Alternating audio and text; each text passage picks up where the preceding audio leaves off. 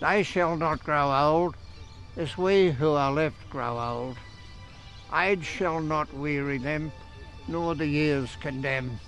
At the going down of the sun, and in the morning, we will remember them.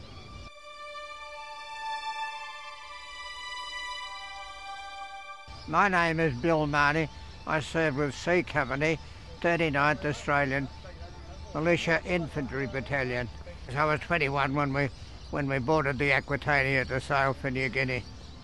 We didn't know where we were going, but we found out on the way. I was one of the more fortunate ones. With all of us, we didn't care really what happened to ourselves in the battles. It was leaving our mates behind was the part that hurt. And if you got out, it was a great bonus.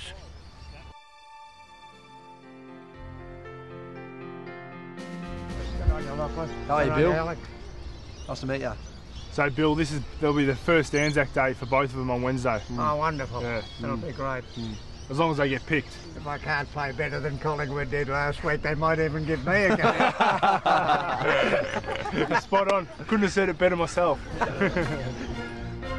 I think it is important for guys to understand, and it's good to see Keefe and Faz just standing there and talking to Bill and asking questions about where he fought and when he fought and his experiences in the war. So I think it's important for people to understand that at their age they'd probably served a few times had they been born in a different era. So it's you pinch yourself that you're lucky enough to be playing AFL football and that you weren't born however many years earlier.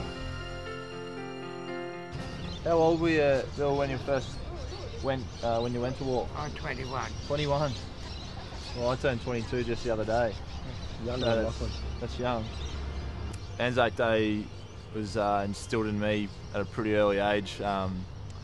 Old man used to take me down to dawn parades back home in Gympie. Oh, well, obviously, you know, chatting to guys like Bill today and just to hear the stories and what they went through and what they went through for us, we're very much thankful.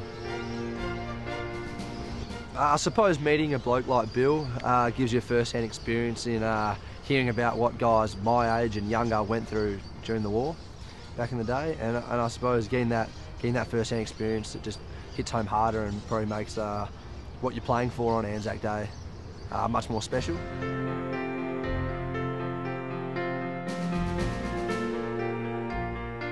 Anzac Day is not just simply a public holiday. It's a remembrance of all those who fought in all the wars we've had to fight in and to defend the values of this country. They're probably going to be the biggest game of my life so far, so get out there and try to soak it in and enjoy it. You know, you never know if it's going to be your last, so get out there and hopefully play well. You know, I guess it's a lot of kids' dreams to actually be able to run out and play in such a massive game. So you know, I'm really excited about doing it, and I can't wait. Good on you, Bill. Number one. Yes, a great experience for Lockie, Keefe and Alex Fasolo, and I'm sure our next guest will agree. Coach Nathan Buckley. Bucks, a great experience for the boys. Yeah, look, Bill's obviously had an experience that very few of us have had, and the fact that he sees Anzac Day through different eyes than what we would as footballers, and the opportunity to play in a game on the MCG on Anzac Day is very different to obviously why we're celebrating that day, and guys like Bill need to be congratulated and thanked. Well, you did exactly that. Now, I just want you to take your coach's hat off just for a moment. You did that in 1995, the first of the Anzac Day clashes against Essendon. You got the 3 Brownlow votes. What were your recollections? It was a draw, Chriso. Clearly the recollections of the mullet are in place. I was trying to take you on at that stage, but look, it was a huge day. The 95,000 people turned up. Sheeds had obviously worked very hard to get it up or back up and running, the Anzac Day game, and the way that game panned out was a good restart for it. Yeah. And really from that moment, it's built a rivalry and an aura of its own as a standalone game. You played in a lot of Anzac Day games as a player.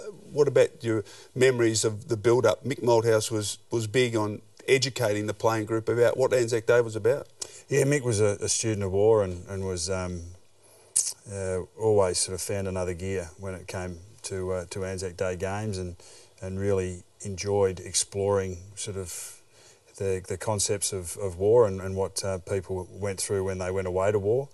Yeah, so that was always obviously a common theme, a very easy link to most of his pre-matches at that time. Now, as coach, and I know it's been a short break, have you done anything? Would you have liked to have done something in a similar vein?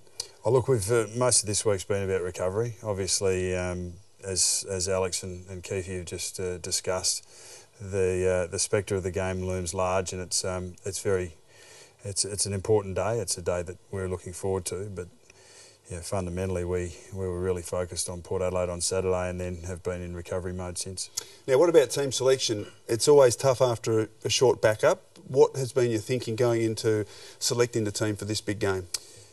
22 fit players, and we've definitely got that. You know, we'll our squad of 25 that's in place our 22 will come from that. We probably have never sort of thought of using the emergencies before, but there's every chance that we could use our emergencies, and that the side as selected will change. And we're very conscious of Essendon's very solid performance on Saturday against Carlton, and we'll pick the best side to beat that.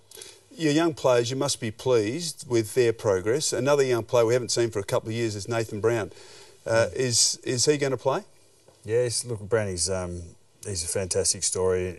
Over the last 18 months, he's done his knee, he's split his kneecap in half. At various times, I'm sure he would have thought that he would have struggled to come back, and the players around have seen his diligence and his professionalism to get back into shape. He's played 3.5 games, solid football through the VFL, and he's tip-top and ready to go. He's played his 50th game in the grand final replay in 2010 and hasn't been on the MCG since. So there's going to be a swirl of emotions through that bloke's head, and just couldn't be happier to see him back with the Collingwood Guernsey on. And give some support to Lockie Keefe, who you must be pretty proud of in terms of the job he's done with the absence of Ben Reid and Chris Tarrant in defence. Yeah, Keefe's really stood up. I mean, I think each week he's taken another step, and his performance, as you say, in the absence of our more mature sort of key backs has been excellent. He's really been a rock for us down there, and he's taken his opportunity, and he's really grown with it. So even though Keefe was talking about you never know when the opportunity will come, he's been treating every game like that. Well, mate, this is what you're playing for. You've held it aloft a few times as pretty captain heavy. And play. It is very, very heavy. How confident are you? Oh, very. Look, we've got a belief in ourselves, and we think that we've prepared well, and we've got a game plan to get the job done. Well, good luck. It's going to be a great day. Thanks, Chris. Nathan Buckley joining us, the coach of Collingwood, ahead of what's going to be another Anzac Day clash to remember, Collingwood versus Essendon. Well, as we go to the break, some more recollections of Anzac Day from a Collingwood favourite son.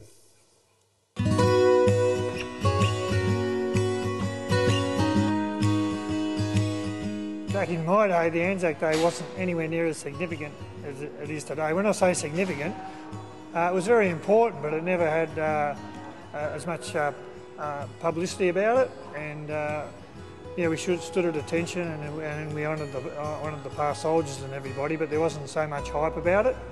And I can only probably remember playing in one game myself, and that game in 1973 where we played St Kilda out at Waverley. I don't remember much about it. I can remember us lining up as we did for like Queen's birthday and those sorts of days. The way Anzac Day's packaged today and all put together is fantastic. I mean, it more or less stops the whole state. If you're not at the ground, there's thousands of people watching the game on telly, no doubt they all stop, and so it's very significant, and it just stops the whole country. Yeah, it's very important that the younger generation learn what it's all about, and I think that football helps educate them in that way, and that's terrific that they can be remembered, and obviously they've been told about their grandfather and their great-grandfather, so this sort of brings it into perspective a bit more. Well, the boys are up against it because a number of players are out injured. Collingwood's newcomers will be out to prove themselves, and Essendon want to win the game, so it's going to be one hell of a game. There'll be a lot of youngsters there that are probably playing in this game for the first time. So it's going to be a huge build-up and a huge game.